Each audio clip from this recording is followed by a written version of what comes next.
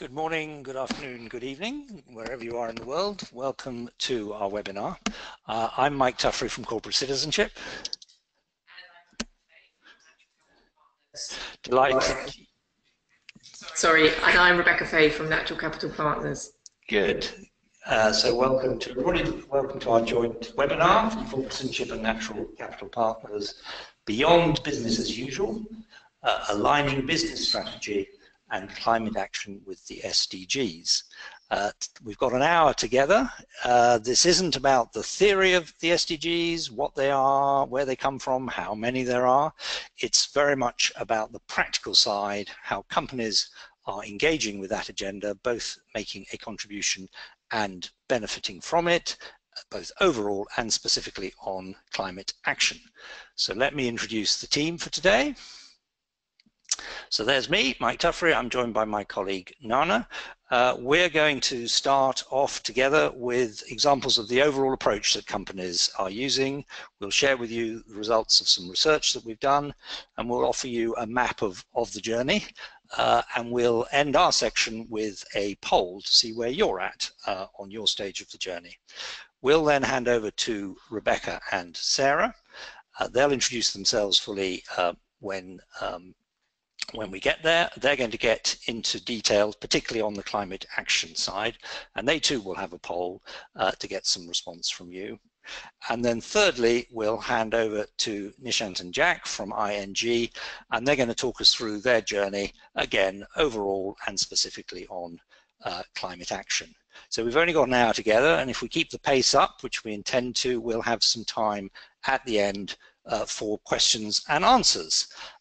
So you're all muted in listen-only mode, so if you can please use the panel on the right-hand side of the screen to submit any questions. We'll monitor that during the webinar and come to them at the end and try and get some answers. And as I mentioned, we're running 2 live polls during the webinar, so when you get there, please do participate and give us your responses. We'll show the results on the screen. So that's what we've got in store for you. Let's get started. So first off, from me, just a brief introduction about corporate citizenship. My role there is I'm one of the co-founders 20 years ago. Don't know where those 2 decades went. We started with a team of 2, and we now have about 50 people across 6 offices around the world. And we work with mainly large international companies on the whole journey to be a more responsible and sustainable business. We do a lot of thought leadership and research and hold events like this.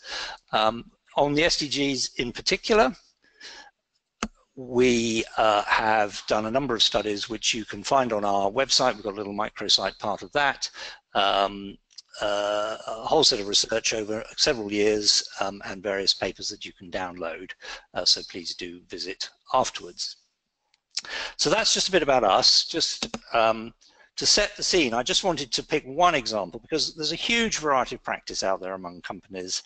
Some are at the start of their journey. Some are trying to map out the route they're going to take. Others, the SDGs don't offer a route map. They offer more of a validation and a spur to action. Unilever would be, which is a client that we do a lot of work for, widely seen as one of the leaders. Just wanted to highlight that because they have their own plan, they have a committed leadership and a clear sense of what they're doing. The SDGs are more a validation of what they're doing. On their website, you'll find a map against all 17 goals and where they're making a contribution. They've perhaps done more at the systemic level. Paul Polman chaired the Business and Sustainable Development Commission. We were pleased to participate in the early research, and you should take a look at their results. There's a screenshot there on the screen. That report sets out the business case very nicely. 60 hotspots identified, 12 trillion of economic value if we get this SDG agenda right. So that's just a brief introduction. I'm going to hand over to my colleague Nana, who's going to talk you through the latest research findings and then our approach that gives you a route map to action. Over to you, Nana. Great, thanks, Mike. Hi, everyone. My name is Nana Guar, and I'm a senior consultant at Corporate Citizenship, and I lead on our SDG services.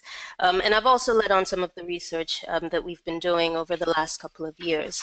As part of our most recent research, we've actually been looking at a sample of the largest 50 FTSE 100 companies, a relatively small sample, but one nevertheless with significant impact on global markets. Based on publicly available information, so far we found that, put up some numbers in our research, that a little over 2/3 of these companies have voiced some type of public support for the SDGs, which is good news. However, 70% are not actually doing anything differently in response to the challenges that the global goals have set before us, which is slightly concerning. And of the companies that are taking some form of action, we found that 38% have set new targets for their contributions to the SDGs, 28% have created new internal programs around the SDGs, and 34% of companies have created external programs. And what these numbers are telling us is that whilst awareness is there, the transition from awareness has kind of been slow and not as robust as we would kind of expect or would have liked to see. So what we've also observed is that, you know, not all companies are at the same stage in their journey, and taken as a whole, even though kind of the numbers that we've seen don't paint an optimistic picture, there are pockets of activity and engagement at different aspects of at different stages of kind of engaging with the SDGs. So at Corporate Citizenship, what we've done is that we've mapped this journey across 4 kind of broad stages, which may resonate with where your company might be. And the 4 stages are think, act, measure, and engage. And we've come up with a little tame acronym. So basically, companies that are at the think stage are those that are assessing where they currently are and how they can align their strategies and their programs to the most material SDGs. So we would have seen a lot of mapping and alignment of business strategy to SDG goals, and Unilever has done that, which Mike referred to earlier. Companies within the ACT stage of their journey have taken the next step to develop specific strategies or programs that address some of the 2030 stretch goals. Companies that are at the measurement stage of their journey are those who have kind of set targets and have some type of measurement framework to assess their impact and enable them to also communicate progress to their stakeholders. And then the last stage is around engagement, and those are companies that are beginning to collaborate or partner with wider stakeholder groups. So over the next kind of few slides, I'll highlight some practical examples of companies that are at different stages of the journey. Worth mentioning that, you know, being at a certain stage isn't mutually exclusive from other stages, and every company is moving at its own pace. So I'll just go through a few examples, beginning with Vodafone. So Vodafone, I think, is a good example of a company that has integrated SDG thinking into its strategy. They've looked at how their networks, their products, and their services, as well as the work of Vodafone Foundation, all can have an impact on specific SDGs. And I think they identified specifically something like 5 SDGs to focus on. However, they do acknowledge that they're supporting all the other SDGs to a certain degree as well. And what they've done is articulate this in a strategic framework, and it's articulated and communicated kind of on their website. So I think, again, that's a great example of a company taking a holistic view of the global goals through their business lens. The next example that we found interesting was one that we found on RELX with RELX Group, and they've provided, RELX is a company that provides information and analytics for business customers across different industries globally. And you might wonder how a company that provides analytical information could contribute to the SDGs. And what they've essentially done is that they've taken their core competence and they've created an SDG resource center, which showcases the latest in science, law, business, and events that can help drive forward the SDGs. And their aim is to support implementation of the goals by broadening awareness and increasing understanding for their customers, for governments, for researchers, companies, NGOs, etc. And I think what's notable about RELX Group is that they've identified an opportunity to turn their engagement with the SDG into a product and a service offer. And so rather than thinking about how they can contribute to the SDGs, they're also thinking about how the SDGs can contribute to their business. And the next example, and I'll also highlight, is with Standard Chartered. And again, this is one that kind of highlights how a company can set and measure targets around the goals. So Standard Chartered have gone through a process of mapping their contributions to specific goals. They've gone a step further to set quantifiable business targets. And I think most notably timeframes within which they hope to achieve those targets. And we see quite a lot of companies grappling with trying to align targets with what's been defined by the UN, whereas the UN targets weren't specifically designed for business audiences. So this is a way that companies can also kind of think through what it is they want to achieve and how it is they want to measure their progress towards those goals. And the final example I'll mention is around engagement. So Safaricom Limited, which is one of the largest mobile operators in the Kenyan market, servicing over 23 million customers, has taken a very kind of robust and proactive approach to internal engagement. And they've called this a top-down, bottom-up co-creation approach, which is a mouthful. But what they've essentially done is engaged with both their senior leadership as well as sustainability champions in parallel to develop a framework for integrating the SDGs into their corporate strategy. So at the top there, you'll see the CEO has set out the broad aspiration and statement around transforming lives, but within each of their business units, so including their consumer business unit, strategy and innovation, corporate affairs, they've all taken accountability for actually defining their own unique commitments and mission statements around the goals. And it's underpinned by action plans, targets, and KPIs that keep them accountable and establish ownership over that. So I'll just pause there. Those are a whistle-stop tour of some of the kind of good practice examples that we're seeing. And I'll hand over to Mike.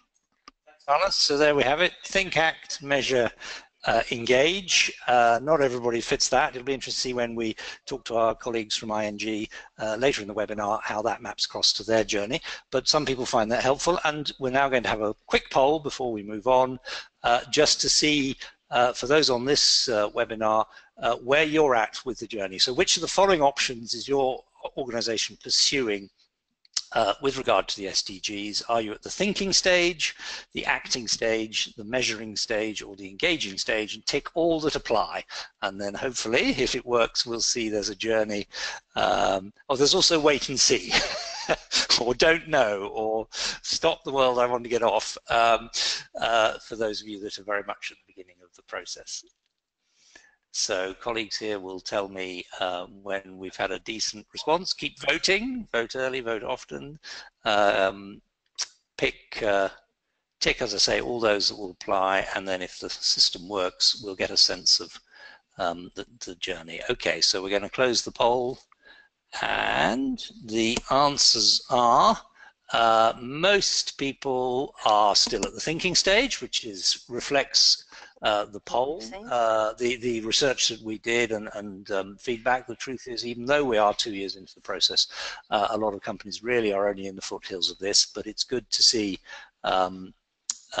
there's some acting, measuring, which, and not surprising, is the smallest option, because that is quite tricky, and getting a company measurement across to the SDGs own indicators is quite tough, and then a lot of engaging going on, but perhaps not enough, if I can give an opinion on that. So actually that's a perfect cue for our Natural Capital Partners colleagues to give us some examples of what you can actually do about it. Over to you, Rebecca.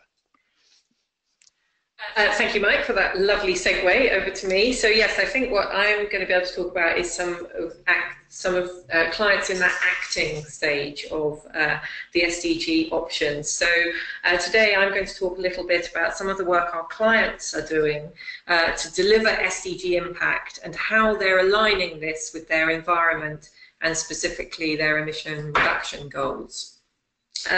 Natural Capital Partners specialises in working with companies to meet their environmental targets through external projects, in particular the support of carbon finance projects to offset their emissions, and through renewable energy certificates. We've been doing this for about 20 years now, and we have about 300 clients in 34 countries, including companies such as Microsoft, Marks and Spencer's, Sky, Bain and ING. As I've said, we specialise in carbon finance projects, and over the last few years we've seen a really interesting evolution in the way that businesses get value from this sort of external programme. 6 or 7 years ago, clients wanted to meet their greenhouse gas reduction target, and that was the simple focus. Carbon finance projects follow third-party standards to demonstrate that they're delivering emissions reductions, and they have to be validated and verified regularly by independent auditors.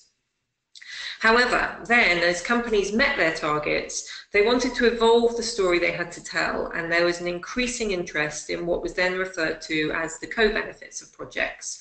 So there was a really simple divide between efficient projects that were very effectively delivering emissions reductions, wind in China, for instance, and what were often referred to as more charismatic projects, efficient cook stoves, which not only reduce carbon emissions but also provide health benefits through reduced indoor air pollution, would be a good example.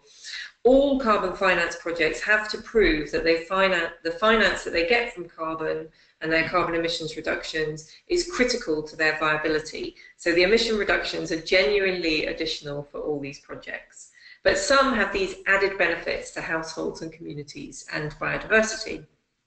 About 3 years ago, Imperial College London did some research that assessed the value of what was still called co-benefits at that stage, but obviously closely aligned to the SDGs. The research calculated that for every tonne of carbon emission reduction, approximately $664 is delivered in additional value through things like employment, financial savings, and biodiversity conservation. In the last couple of years, that co-benefit story has become even more critical. The majority of our clients now want their environmental programs to align with other business goals. So, for instance, Microsoft uses carbon finance projects in data center locations to align with other community engagement programs in those countries. A particularly good example of this is Taylor's of Harrogate, which is a tea and coffee company based in the UK. Taylor's is supporting carbon finance projects directly in the supply chain to support the smallhold farmers that are really critical to the quality of its product. In Kenya, this is through a community reforestation project. Taylor's is able to offset its emissions through the carbon from the trees that are planted by the tea farmers. But even more importantly, the farmers are able to improve their financial and food security through conservation farming techniques, improved land productivity, and new income streams from things like fruit trees and beekeeping.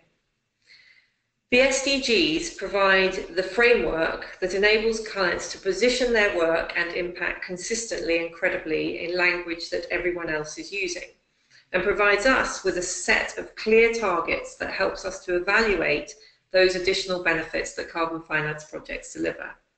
The emission reduction has almost become like the anchor tenant and gives a guarantee of quality because it must be measured, monitored and verified.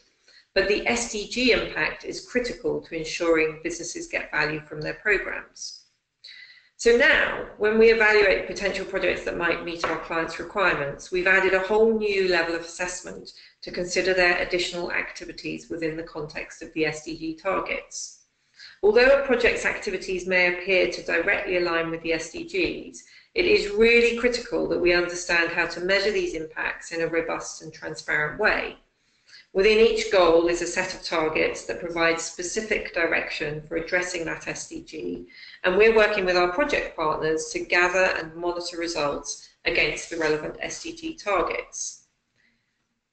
So, for instance, this Sub-Saharan Africa cook stove project, for example, it helps to reduce indoor air pollution, leading to improved health, SDG 3. It reduces the time women and children spend collecting fuel wood, contributing to gender equality, which is SDG 5. And it consequently alleviates pressure on local woodlands, which helps to conserve life on land, SDG 15. Reduced emissions from deforestation and degradation, otherwise known as RED projects, for example, this one in Indonesia, also frequently impacts several of the SDGs. RED projects clearly conserve forest habitat and wildlife, SDG 15, and often they implement community-based activities that can improve food security, SDG 2, and they create jobs, SDG 8, and improve local infrastructure, SDG 9. And as a final example, in Guatemala, this project provides water filters to schools and households to deliver clean water in a country where stomach upsets and diarrhea are particularly critical to the health of communities. That clean water provision fits with SDG 6, which also improves health, SDG 3, and it saves households money on fuel to boil the water, which is the alternative, SDG 1. So as you can see, the carbon emission reduction part of projects like this rapidly becomes just one piece of the story. And before I hand over to Sarah, we have another poll. So what we would like you to tell us is to what extent your carbon reduction and your social impact programs are linked. As I've just shown you, we have a lot of clients who are doing that, who are linking up their SDGs with their environmental programs and their carbon reduction programs. It would be really interesting to us to find out where you fit in that poll. So the poll is open to show whether they are strongly linked, they are somewhat linked, they are not linked at all, or it's something you're interested in exploring further. You'll note we haven't given you option of you don't care, because we don't. we're optimistic that that's not the case. So I'll just leave that poll for a minute. I'm waiting to hear when we've got enough, and we're ready to close the poll now.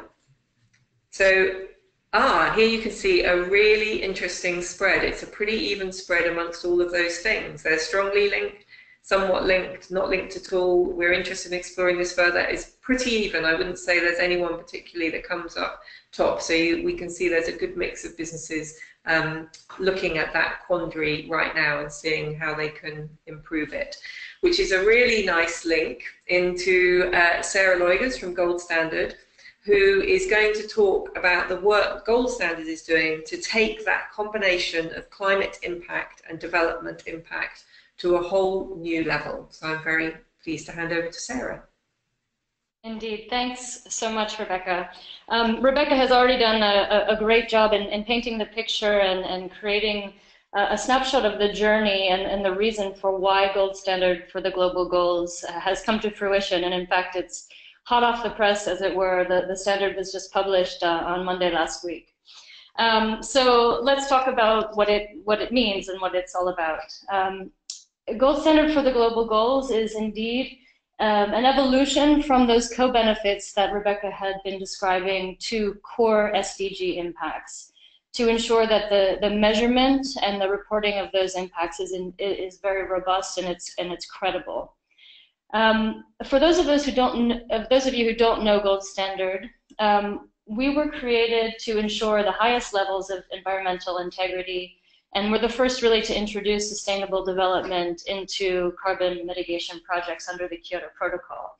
and became quickly the benchmark standard in carbon markets. And so now with the new Paris Climate Agreement and the adoption of the Sustainable Development Goals in 2015, Gold Standard has now integrated what were previously 3 separate standards for energy projects, land use and forests, and water, all of those that Rebecca has outlined, into one holistic standard and one framework that a broad range of activities can use to quantify, certify, but most importantly, to maximize their impacts to the SDGs. And here you just see a sample of our strategic partners who are engaged with us at different levels of the standard development and the deployment and bringing it to market.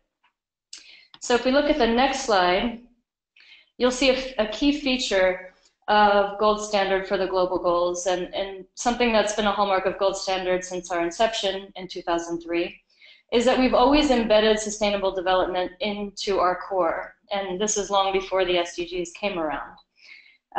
But now with this next generation standard, we're taking this a step further, and this happens both at the process level or the project design level, and also at the performance level where we're measuring impacts.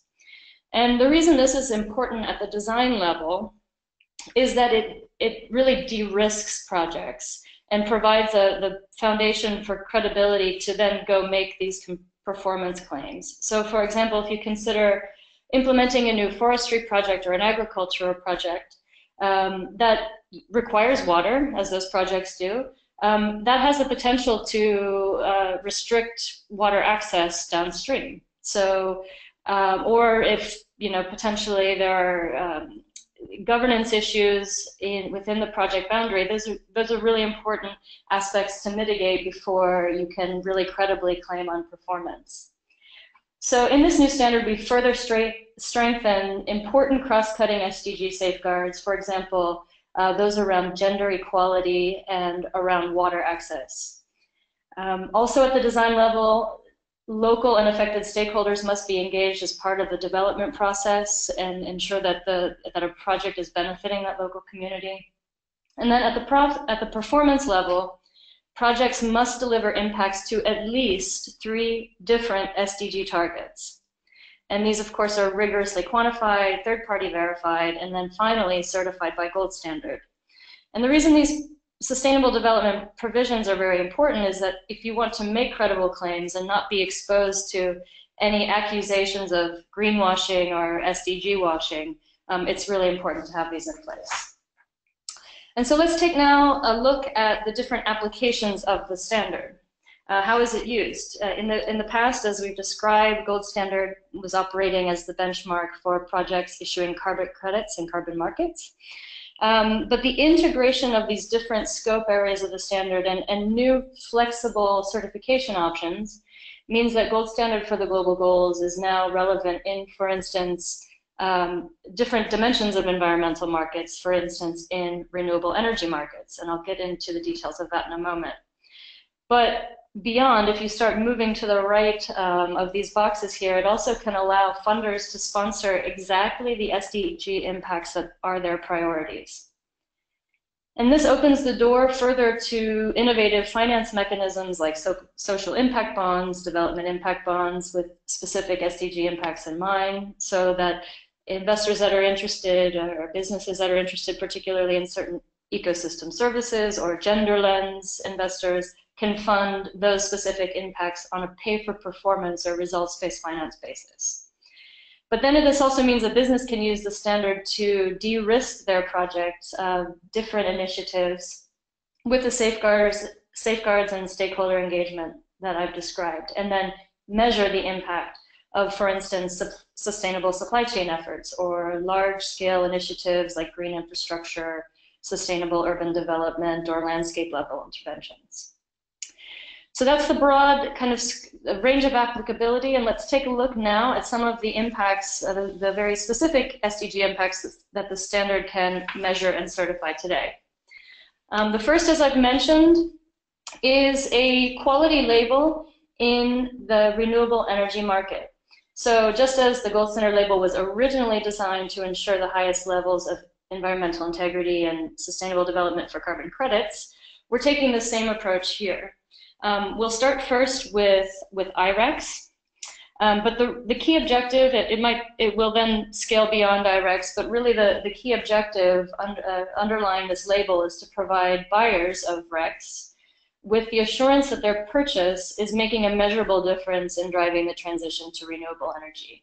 That renewable capacity will be added to the grid as a result of the purchase. And then again, like all gold standard projects, they must follow the safeguarding principles and must contribute to multiple SDGs. So again, as Rebecca outlined, this additional SD value created from a single carbon credit, the same will be true of each gold standard labeled renewable energy instrument. So more SDG impact for your investment. The next impact, SDG 6, water, noted again and again as the top global risk that needs urgent attention. In light of that, in 2014, Gold Standard introduced a water benefit standard. And as I mentioned, we've integrated this into the overall framework, but the principles and requirements of that standard are now integrated into Gold Standard for the global goals. So if water is a key SDG focus for your business, say you're in food and beverage or in fashion, you can purchase water benefit certificates which will quantify the volume of water purified, supplied, or conserved. And again, just as with all impacts, they're quantified and verified, come from strong projects with additional SDG benefits. And next, we'll look at health. The standard now is able to quantify and certify health impacts for those businesses who have health as a priority contribution to the SDGs. The methodology that we've developed to quantify these impacts was developed in association with the World Health Organization, the World Bank, a leader, Berkeley Air Monitoring Group, and many others. And it uses as its unit what's called an A-daily, which is an averted disability adjusted life year, and is really a measurement of morbidity and mortality. It's a way of accurately measuring not only the positive health impact at a humanitarian level, which everyone cares about, of course. So it tells you the number of years a person is healthy and productive, but it can also compare directly economic costs of the burden of disease, so that you know if a given intervention that preventing something like the negative health impacts from indoor air pollution, for instance, by cooking over open fire, you know that that's a more cost-effective treatment or intervention related to covering the cost of treating whatever diseases or disabilities come as a result. So the first use case for this will apply to clean cook stove projects, and this really is a demonstration of where we see the health impacts of reducing something like toxic indoor air pollution, moving from a co-benefit of the reduction of carbon emissions to accurately quantifying and reporting on real health impacts of these life-saving projects. So it's really really exciting new methodology that will be applied to projects starting later this year. And then finally, an impact that's a bit further behind in development is the one around gender equality. But at the process level, at the safeguard level, we have built stronger safeguards around gender equality into our process, so that projects must not only do no harm in terms of gender equality, but they also must actively engage women and men and maximize positive impacts for gender equality in a given context. So all projects that are gold standard will be follow gender sensitive principles.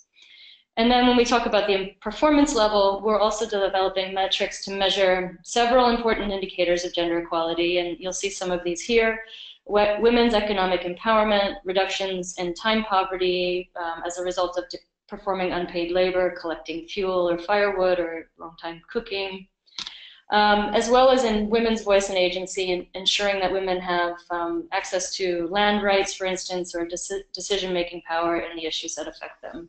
So the ability to quantify impacts around gender equality is currently in development and will be piloted at the end of this year, starting next. So as you see, we're moving on a progression. If you move to the next slide, you'll see how we're looking forward. We'll continue to build on our pipeline of SDG impacts. We're also launching something that might be interesting, very interesting to corporates is the launching of a program with the science-based targets partners that will enable credible but cost-effective reporting of Scope 3 emissions reductions within the supply chain. So moving from, in addition to being able to contribute outside your operations, also looking inside the fence, and also allowing these reductions to count towards a science-based target, and also capturing the SDG impact. So really having a robust way to report on supply chain interventions. We'll start first with the agricultural supply chain, but we'll be interested in convening corporate leaders and other stakeholders like natural capital partners and others that we work with to co-create new tools and methodologies beyond those that I've mentioned today. And so this would present an opportunity to collaborate with different stakeholders and even with your peers along value chains to develop new solutions to shared challenges and really scale up approaches to quantify, certify, and again, maximize climate and sustainable development contributions.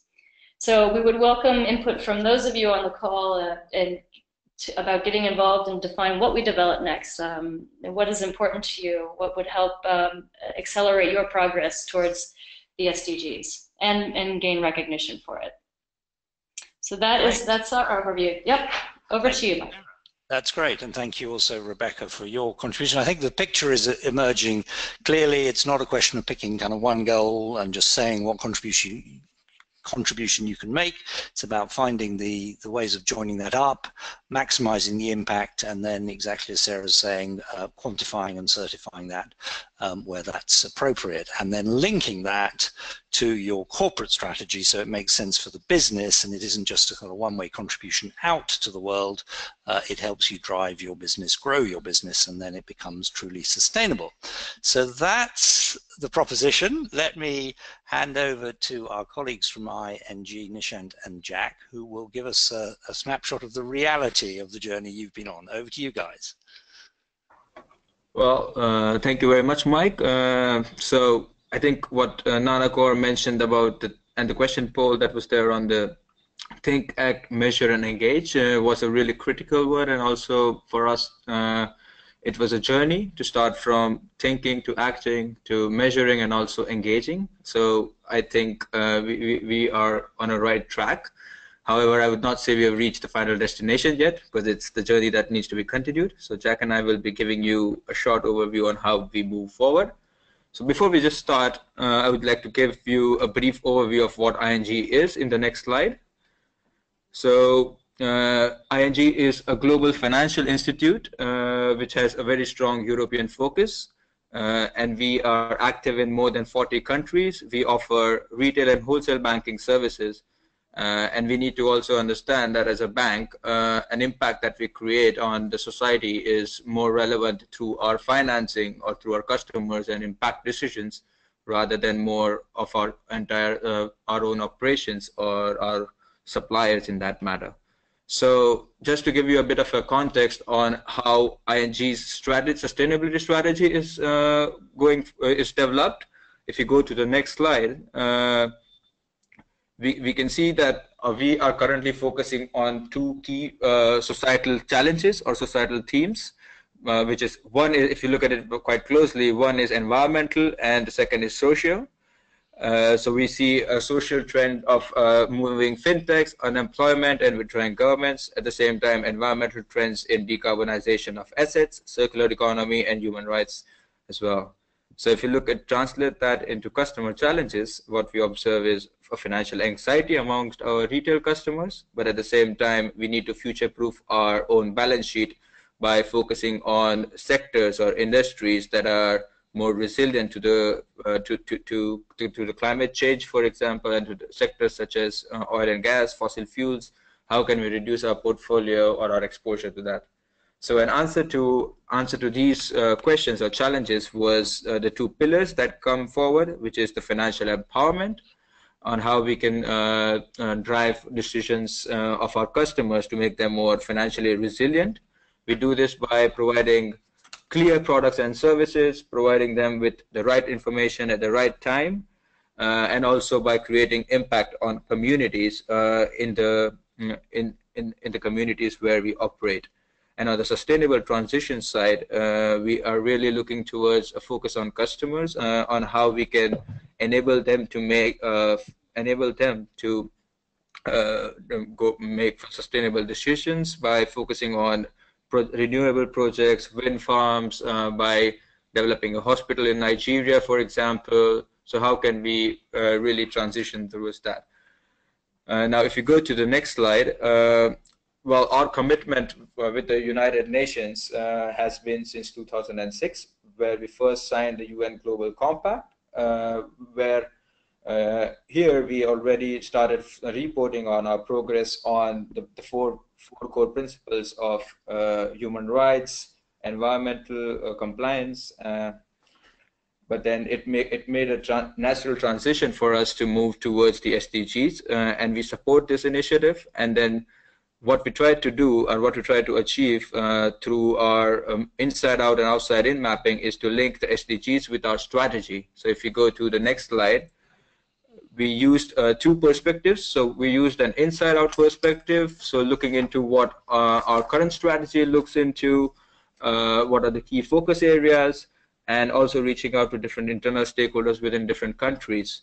And we used an outside-in perspective where we reviewed the SDGs from a more holistic perspective, looking into targets, what are the key targets that resonate with within our strategy, and where could we have a material impact. We also looked into several tools such as SDG Compass, which is a very important tool on which tries to tell you on which SDGs and what SDGs do you need to focus on.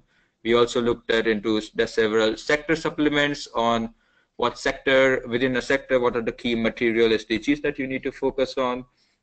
And we also looked to several reporting frameworks to come up with key focus areas. And what really came out well was 8 and 12 being a very strategic fit, focused on our customers, focused on what we do and what our ambitions are.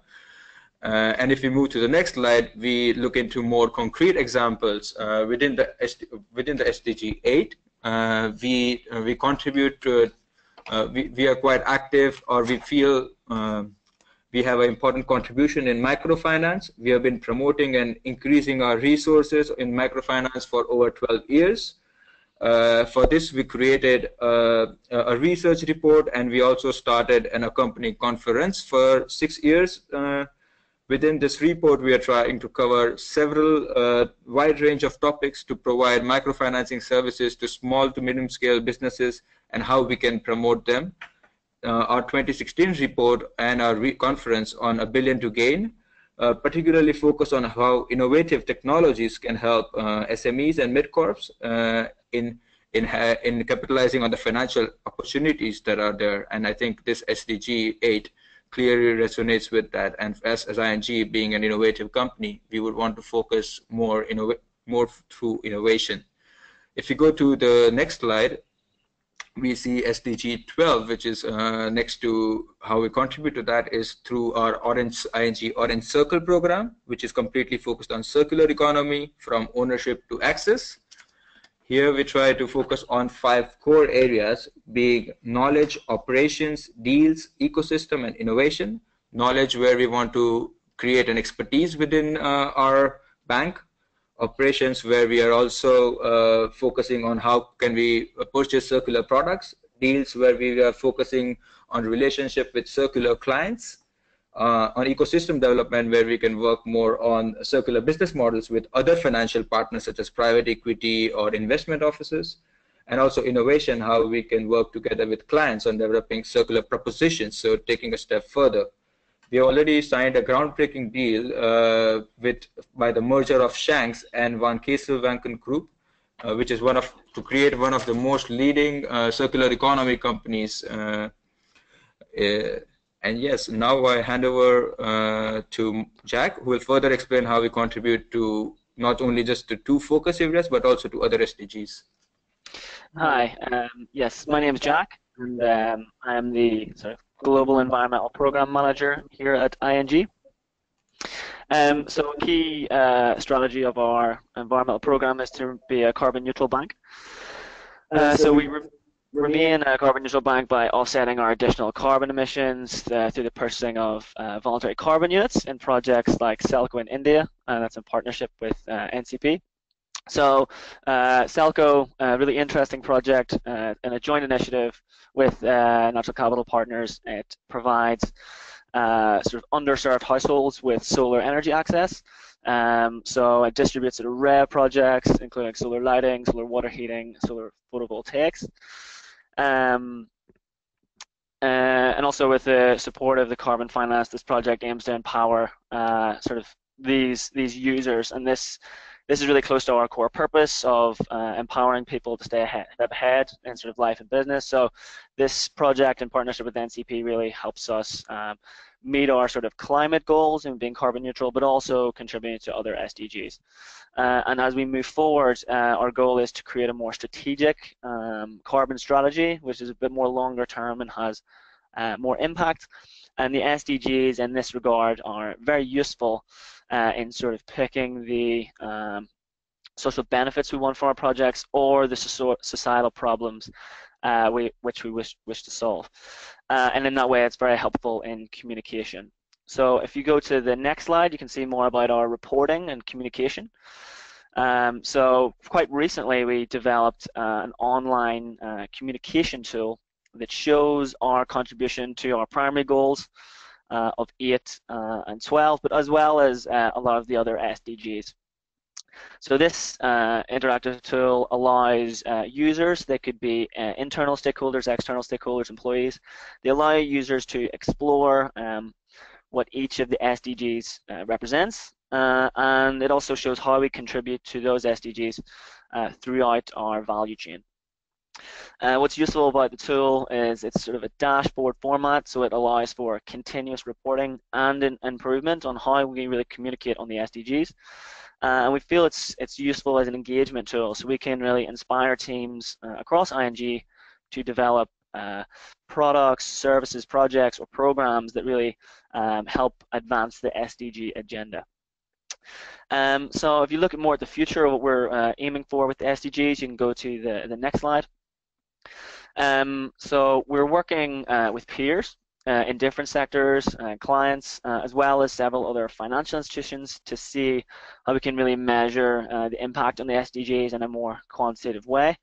The goal is to sort of incorporate more of this quantitative data into our reporting frameworks and our dashboard. Another thing what we want to do is focus more on the SDG targets because they're really useful in guiding your communications about how you contribute. So we've carried out various mapping exercises before with other frameworks, for instance the GRI, G4 guidelines, but we want to really incorporate the targets more. So one thing I would like to note about the targets is just like the original SDGs, they are originally designed more so for governments. So some of the targets, there is a challenge in translating that into relevant business targets. But again, there are some progress here. So for instance, GRI are working on a set of core business KPIs for different sectors that are related to the targets. We think this will be really helpful for reporting moving forward. And lastly, we are also pushing to integrate the SDGs more in our business. So we're always looking to integrate sustainability more, and a key aspect of this is employee engagement. So one way I'll highlight this is that as a bank, we're very innovation focused on financial technology, and one way that we create new products and services is through things like hackathons or innovation events or boot camps. And these are key in bringing new ideas to the fore and really getting them to market and helping our clients. So moving forward, our goal is to really incorporate the SDGs in these events and that way we hope that the teams involved in product and service creation will really be able to incorporate these into our the client-facing products. And that way it'll be a useful tool to sort of create more sort of combined societal and business value. Yeah, so I think that's everything from me. Great, thank you, Jack and Nishant. That's a very powerful story, particularly where you're going to with this, as well as the journey you've been on. And I particularly like the link to your strategic focus is carefully chosen to fit with your business, and then some great stories in terms of how you've actually rolled up your sleeves and done the action on the ground, the carbon offsetting and so forth, and not forgetting the communication. So really commend that story to everybody on the call and to follow that up afterwards. Perfect timing. We have 10 minutes left for questions. We've had a great load in, so, and indeed if you have any specifically on that last presentation still, input them in and we'll try and get to them. There was a question about that survey that we did at Corporate Citizenship right up front from Nicole. That was only of the top 50 of the FTSE, because we made a start there in terms of the latest picture. We do have other surveys that we've done. Every 6 months we try and do a snapshot. So if you go to our website, you'll find more of that. Let me give a first question across to Nana, which is to say a little bit more about what other companies are doing to adopt the approach that you set out, Nana, on RELX. So that's that link of the SDGs to a product or service, so that it's kind of embedded into the business and grows the business. Can you give us any other examples of that and any tips? Yes, well, actually, I think the important kind of takeaway from that is really the way that companies think about the SDG shouldn't just be about kind of what they can do to contribute to achieving the goals, but also what opportunities are created, you know, in terms of their response, and what and how the SDGs and how the goals really will affect their customers or their suppliers or their end users if these goals aren't met. And to kind of flip the question around on its head internally and really look at, you know, what opportunities are created from that the company can then respond to by either adjusting their services or their products.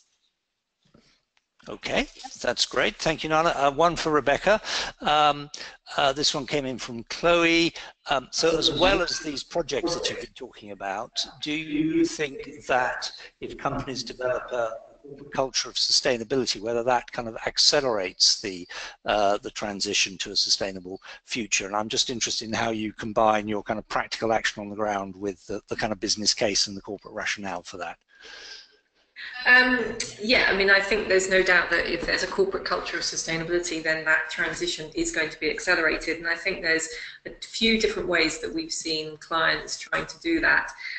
One thing that I think is really critical is that, as I talked about, linking the projects to something that's relevant to the business. And what Jack and Nishant were talking about from ING was a really fantastic example of that, where they have selected projects where they can demonstrate that sort of financial element that links to ING's own business. And I think that's really important because, on the one hand, I would say, you know, we always say to our clients, you need to get senior management to really be speaking up for this sort of program, because if they demonstrate that it's important for them, then that sort of environmental action and sustainability program is more likely to filter through the business. But at the same time, you want the sort of bottom-up approach where people throughout the business can make an association with what it means to them personally, the sort of environmental action that's being taken and sustainability. So I think the communication is really important to have sort of both of those ends of the spectrum coming together, from the senior management down to, you know, all the people, you know, working through the organisation. But it needs to be not just a sort of diktat of this is what we're going to do, but put in the context of what it means for them personally. Two things I would say that we have seen clients do also, which really starts to drive that corporate culture, particularly on environmental action. I mean, obviously, the obvious one is internal reductions. No, we don't have any clients who just offset their emissions. They all have key, significant programs for internal reductions as well, and that is really critical to make programs a success. But the other thing we've seen some clients do very successful is the internal carbon pricing programs, whereby, and Microsoft, which has published several white papers on this, is a very good example of that, where they have priced carbon through their finance team, have been involved in pricing carbon into each business unit, and therefore, that tax on carbon, so to speak, that carbon fee, is what goes into a central pot of funds that then funds various climate initiatives within Microsoft, whether they're internal initiatives or their carbon offset and their renewable energy program. So that's a sort of a fantastic example of how that really starts to drive behaviour change and a culture change throughout the business. Yeah, that helps answer the question we had earlier. What are the kind of main barriers to action? And certainly from our perspective, we find that the people in the corporate center, in the specialist teams, understand that joining up, understand the business case, but when you get out into the business to talk to marketing people or R&D people or supply chain people, if you go in and say, guys, there are these SDG things we really ought to be helping, sometimes, to be frank, you get a kind of yawn and go, oh no, not another thing that we have to comply with. And so one of the techniques is in fact not to present this as a way of delivering the SDGs, but to present it exactly as you were saying, Rebecca, as kind of joining all these things up and integrating it with the business and the business case internally. So that's sort of one of the reflections on barriers, and then things like carbon pricing, internal prices of carbon, and the kind of corporate stuff helps kind of establish that, embed that. Now we've had a question about financial institutions, so I might just turn that over to you over at ING, Nishant and Jack, as to what you see your wider sector doing. I'm conscious that that report I mentioned earlier that we contributed to, the Business and Sustainable Development Commission Better Business, Better World report, bit of a mouthful. One of their key findings is that achieving the goals will require, they put a $2.4 trillion investment on the number. I don't know that's precise, but it's certainly a lot of money for infrastructure and projects with long payback periods. Guys at ING, can you give us a reflection on who else is acting in this space? Who are you working alongside? Which of your, if I can ask you, which of your competitors or your peers are also doing a good job? I don't know. Yes, over to you. Yeah. Well, thank you. I think it's a really interesting question, and it's, I think, something which quite interesting enough. It's something that we would also want to explore and see which of the peers are doing quite extensive work. I think one of the examples that was mentioned in this presentation is Standard Chartered, who has also picked up this effort to really look into the SDGs. But alongside that, there are several investment office or investment and pension fund companies that are really focusing on taking a lead in trying to focus their portfolio and even align their portfolio to several SDGs. Just to give you a brief example on that, there are several working groups within the Netherlands that are currently focusing on developing impact indicators based on the underlying targets that are there to really measure eventually the kilotons or the cubic meters of water saved or the kilotons of CO2 avoided, in order to really measure what is the impact coming out from their entire portfolio. From a banking industry perspective, it is still a bit of a far stretch to measure our complete impacts, since you're always in a horizon or a contractual obligation for 5 to 6 years for a particular project. But in terms of investments, it is quite easier, and I think a lot of peers such as PGPM and other peers such as NM are picking up their efforts also. Great. I'm conscious we're into the closing minute of the session, so thank you for that. I'm just looking at the range of questions here. There's a question around quantification and how important that whole measurement agenda is. I'll just give a 30-second answer, which is, and perhaps I would say this, wouldn't I, because we do a lot of work in this space, but measuring, whether it's yourselves, whether it's working with the gold standard or other appropriate approaches in this area, is clearly important, but you've got to believe it first. There's got to be a kind of leadership commitment, tie back to your business mission and your purpose. Numbers alone don't kind of win hearts and minds, so we need a both and. I think given the questions, we've got questions here on tracking, we've got questions on different approaches. What I think I'm going to have to do is close it there and suggest that those of you whose questions haven't been answered, I'm afraid, do get in touch with us. So just to give you the housekeeping and the points of contact, the webinar has been recorded, so it will be available online. All those who signed up will receive a note as to how to get hold of that and the slides and so forth, so please do have a look and then share that with your colleagues.